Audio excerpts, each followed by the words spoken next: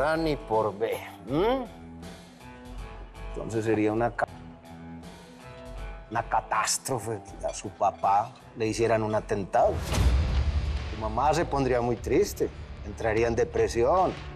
Yo podría dejar las cosas así, que su familia siga funcionando bien. O no, escoja. Pero de aquí en adelante usted me sigue pasando la mercancía para este lado, porque a mí se me da la real gana. Y mañana quiero esa mercancía en esas bodegas. ¿En dónde es que es? Crystal City, señor. En esa. Y escuche bien, lo que le pasó a su marido es un tour por una casita de muñecas, con lo que yo le puedo hacer a usted.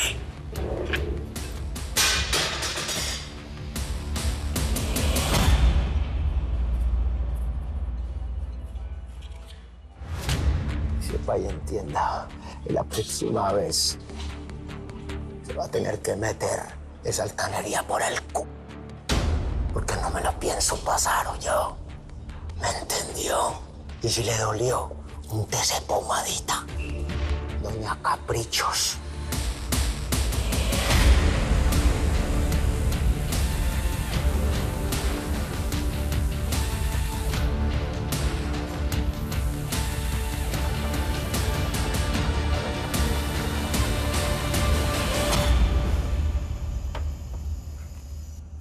Bueno, mis generales, yo me voy para el pueblo a desaburrirme. ¿Se les ofrece alguna cosita? Pues con que no la cagas como haces todas las noches, Garañón, con eso estamos bien servidos. Vea, mi general, mañana cuando hablemos con Leonov, tenemos que también dejar claro lo de las jerarquías. Y con usted me arreglo después, Casasola. Ya vete, muchacho, no armes lío, dale. ¡Sancocho! Sí, señor. Tráigase a Gárgamel y a mala suerte que nos vamos para el pueblo de fiesta. Ya se puede.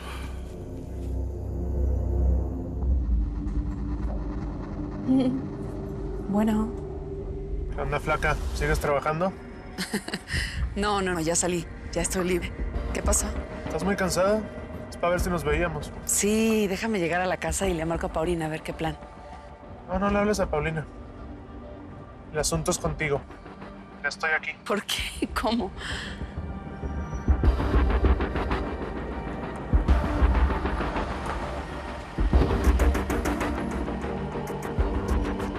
Me estás siguiendo. ¿Cómo sabías que estaba aquí? Ay, es bien fácil rastrear un teléfono. Vente.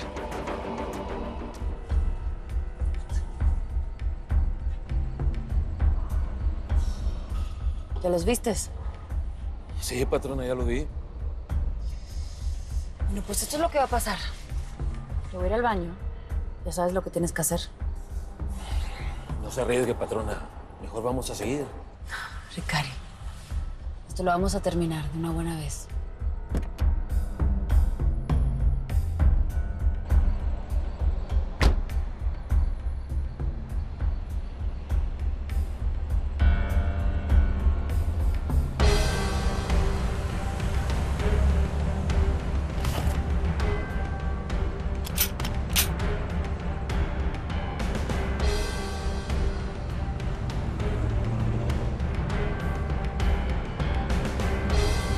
¿Mías? No entiendo, no puedo aceptarlas. ¿Cómo crees? ¿Y qué? ¿Chambear para ustedes? ¿En qué? Yo ya tengo mi trabajo. ¿Sabes qué, Ismael? Mejor me voy y la dejamos así. Esto me tiene muy nerviosa. No, morra, eso no lo tienes ni que mencionar, ¿sí? Escúchale, Ismael. Te conviene. Mira, morra, no te estoy pidiendo que le entres a echar bala conmigo, morra. Lo único que vamos a ocupar de ti es que así como que no quiere la cosa, registres y me informes todo lo que pasa en esa embajadita. ¿Cómo ves? ¿Y eso para qué? Mira, yo no quiero que por mi culpa vuelva a pasar algo tan feo como cuando se murió el doctor Abel, el papá del presidente. No va a pasar nada malo. Al contrario, mira, puede ser el inicio de un cambio de vida para ti, morra. Con todo esto y sin pagar ni un pesito. Y si por mi culpa pasa algo, si por mi culpa... Vas a abrir esos ojitos tan bonitos que tienes y que tanto le gustan aquí a mi compa. Pero no para mí, sino para que me venadies a la Maldonado. ¿Quién? ¿La agregada militar de la embajada? Esa misma. Es muy importante para mi jefe. Nos informas todos sus movimientos y todo esto es tuyo. Ya puedes vivir aquí si quieres. Así de simple, mamacita. Mejor explicado, No se puede. ¿Y? Usted me dirá qué hago. ¿Acabo con sus hombres o no? Me sorprende, Dianita. Yo pensé que después del susto que le pegué se iba a quedar tranquila, pero veo que a usted le sobra lo que en mi país llama... Mire, señor Cabo, mañana yo le voy a entregar la merca como acordamos. Pero solo le voy a decir que aquí les voy a dejar a sus hombres todos tirados. Pues, porque no me gusta que me sigan. ¿Vale? Dianita. El muchacho. Amárreme en este par de hediondas hasta que entiendan quién es el que manda aquí. ¡No, animal! ¿Usted cree que violando no nos va a hacer algo? ¿Que vamos a reaccionar? Pues no, no vamos a hacer. Yo le voy a enseñar a usted, a las buenas, a las malas, a que deje de ser arepera. ¡Suéltala! ¡Ya! Tú ganas. Tú ganas, por favor. Por favor. ¿Qué pasa? ¡Cállate! ¡Cállate! ¿Por favor qué? Ahora sí va a decir por favor.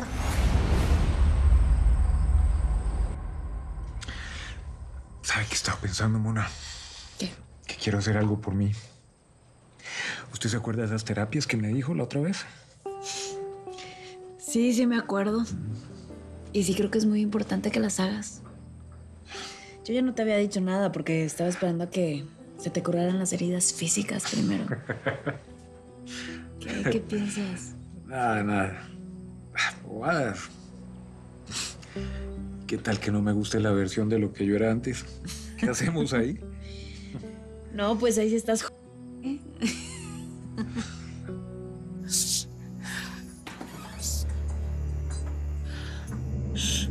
¿Qué pasó?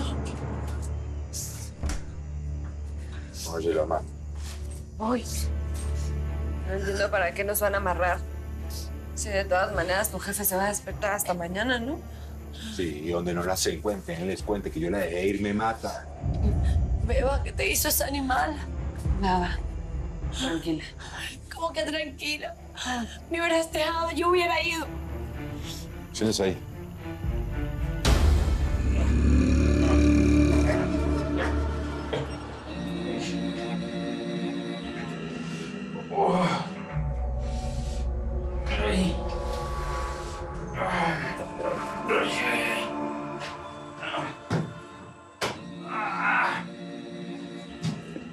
¡Cocho!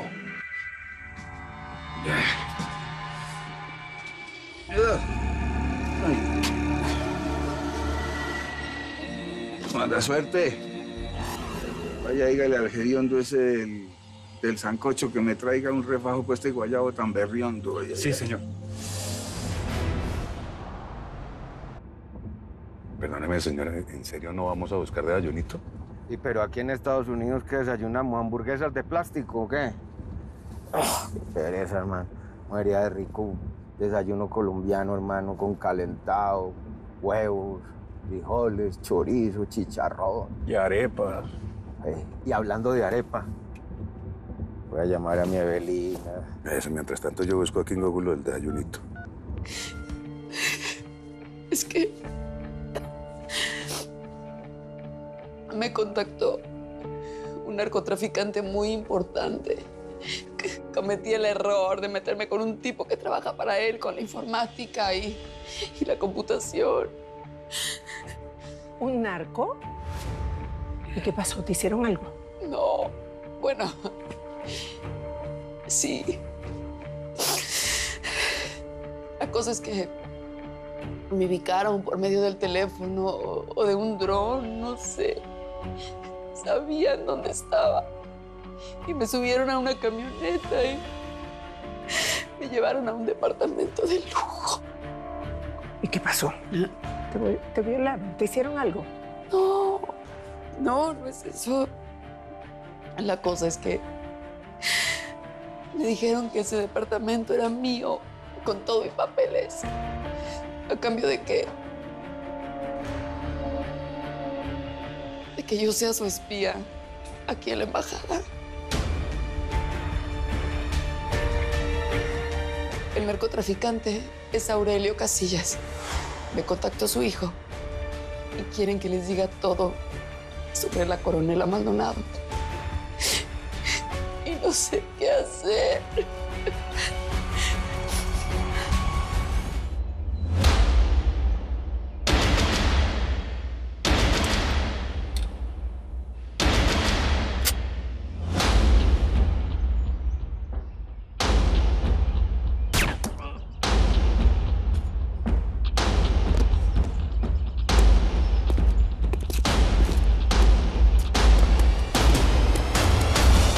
Es que en el colegio tienen que entender que pues, estoy en campaña. Yo con mucho gusto. Tranquilitos, tranquilitos, buenas tardes. Ahí me va a tener que dispensar los modos, señor candidato, pero pues fíjese que necesito cotorrear con usted. No media hora, ¿cómo ve?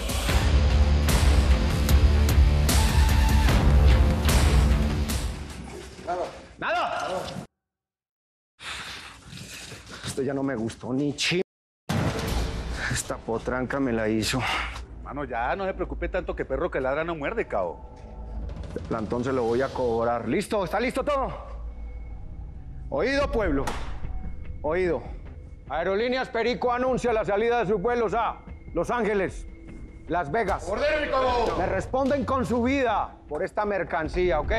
En la carretera solamente paran a mí, porque aquí hay muchas narices que alimentar. ¡Nos fuimos!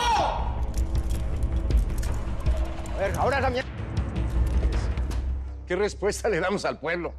Pues por eso existen las indemnizaciones, ¿qué no? Podemos indemnizar a las víctimas, al Estado, conseguir un ferionón para pagar esa deuda externa. Eso es lo que tenemos que negociar usted y yo, compadre. Un acuerdo hecho a medida, como un traje a tu elección.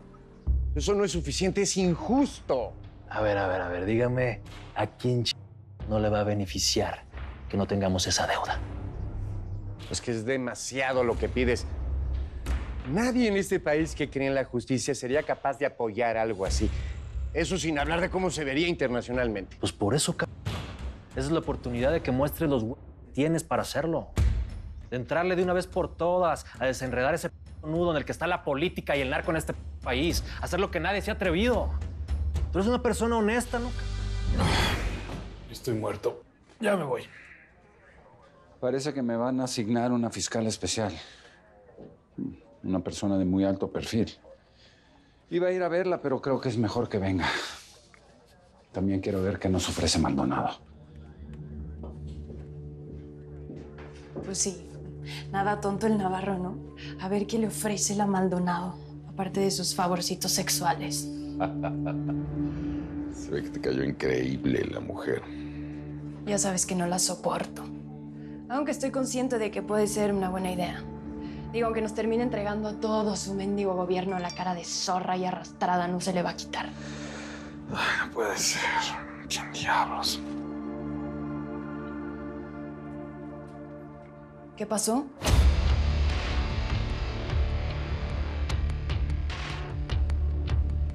Es una alerta de la CIA. Apareció Águila Azul. ¿Qué puede ser?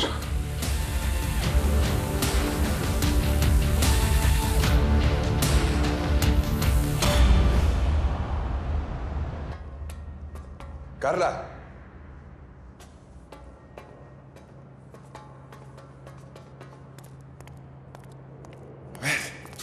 ¿Por qué tanto misterio? Bernardo. ¡Ey! Bernardo, necesito por favor que te calmes. Por favor, confía en mí.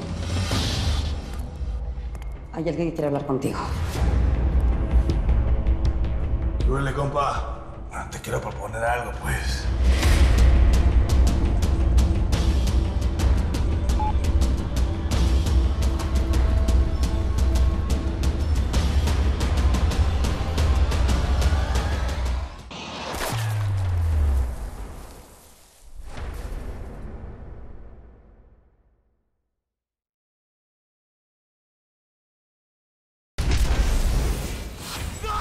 Esta es mi guerra y yo la voy a pelear. El Señor de los Cielos. Nueva temporada. Martes 8 de mayo a las 19 Centro por Telemundo.